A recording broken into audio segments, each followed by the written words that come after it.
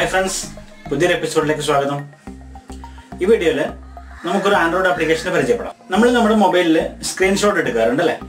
Screenshot എന്ന് പറഞ്ഞാൽ നമ്മുടെ മൊബൈലിന്റെ സ്ക്രീനിൽ കാണുന്ന ഏതൊരു ഭാഗത്തെയും ഒരു ചിത്രമാക്കി മാറ്റുന്നതിനാണ് നമ്മൾ സ്ക്രീൻഷോട്ട് എന്ന് പറയുന്നത്. അപ്പോൾ നമ്മൾ അങ്ങനെ എടുക്കുന്ന സ്ക്രീൻഷോട്ട് സാധാരണ നമ്മുടെ മൊബൈലിൽ എടുത്ത ഒരു സ്ക്രീൻഷോട്ട് പോലെ തന്നെയാണ് കാണിക്കുക. നമുക്കതിലെ മൊബൈലിന്റെ ഫ്രെയിം, അതായത് നമ്മുടെ മൊബൈൽ ഏതെങ്കിലും ഒരു മൊബൈലിന്റെ ഫ്രെയിം കൂടി ഉൾപ്പെടുത്തിയിട്ട് കൂടുതൽ മനോഹരമാക്കാൻ സാധിക്കുക എങ്ങനെ?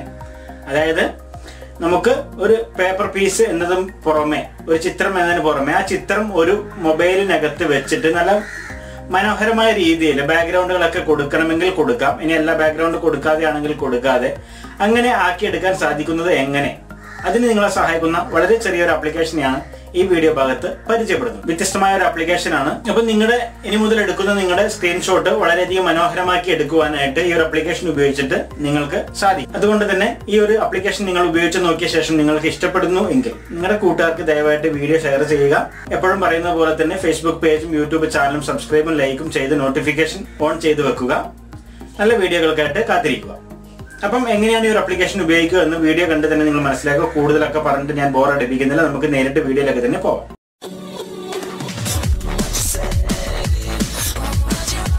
അപ്പോൾ ഇത് ഉപയോഗിക്കുന്നതിനായിട്ട് നമുക്ക് ആദ്യം ഒന്ന് ആപ്ലിക്കേഷൻ ഇൻസ്റ്റാൾ ചെയ്യുക. നിങ്ങളുടെ ലിങ്ക് കൂടെ ചേർക്കുന്നുണ്ട്.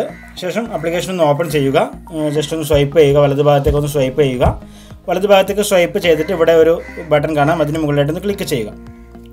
അപ്പോൾ നമുക്കൊരു ചെറിയൊരു പെർമിഷൻ, അതായത് നമ്മുടെ ഗാലറി പെർമിഷൻ ചോദിക്കുന്നുണ്ട്. അലോ എന്നുള്ള ബട്ടൺ ക്ലിക്ക് ചെയ്യുക. അലോ എന്നുള്ള ബട്ടൺ ക്ലിക്ക് ചെയ്യുന്ന സമയത്ത് നമുക്ക് ഡൗൺലോഡിംഗ് ഫയൽ എന്ന് പറഞ്ഞിട്ട് ഒന്ന് കാണിക്കും. ഇവിടെ നമുക്ക് ഫോണ് അതുപോലെ തന്നെ വാച്ചുകൾ, രണ്ട് മോഡലാണ് നമുക്ക് ലഭ്യം. നമ്മുടെ സ്ക്രീൻഷോട്ട് ഒന്നുകിൽ ഫോണിനകത്തേക്ക് മാറ്റാം, അല്ലെങ്കിൽ വാച്ച് ആക്കിയിട്ട് മാറ്റിയെടുക്കാനായിട്ട് സാധിക്കും. ഇപ്പോൾ ഫോണാണെങ്കിൽ നിങ്ങൾക്ക് ഇവിടെ ആയിട്ട് ഒരുപാട് ഭാഗങ്ങൾ കാണുവാനായിട്ട് സാധിക്കും, ഒരുപാട് ഫോണുകൾ നിങ്ങൾക്ക് ഇവിടെ കാണുവാനായിട്ട് സാധിക്കും.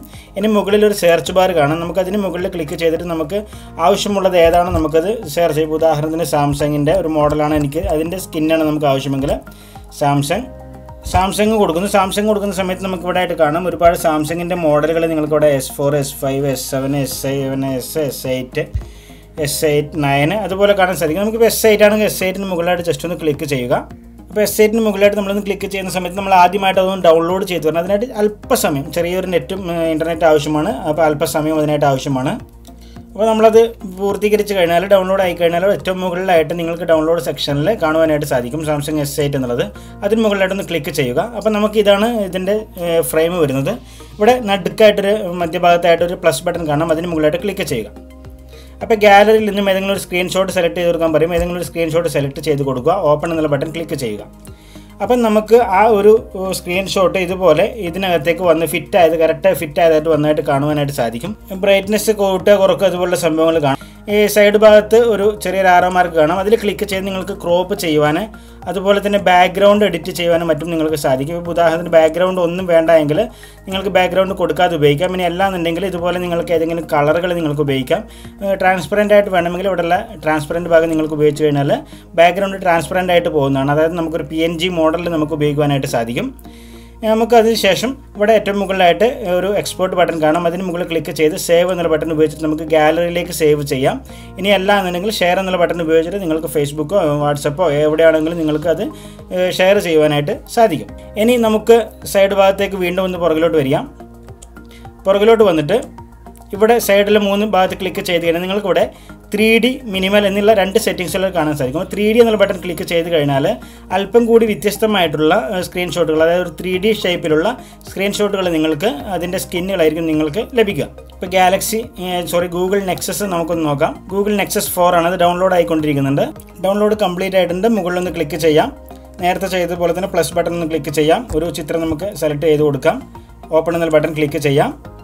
അപ്പം ആ ചിത്രം ഇവിടെ ഇതുപോലെ വന്നായിട്ട് കാണുവാനായിട്ട് സാധിക്കും. നമുക്കിപ്പം എൻ്റെ ഒരു വാൾപേപ്പറാണ്, നിങ്ങൾക്ക് സ്ക്രീൻഷോട്ട് ആണെങ്കിൽ സ്ക്രീൻഷോട്ട് കൊടുക്കുവാനായിട്ട് സാധിക്കും.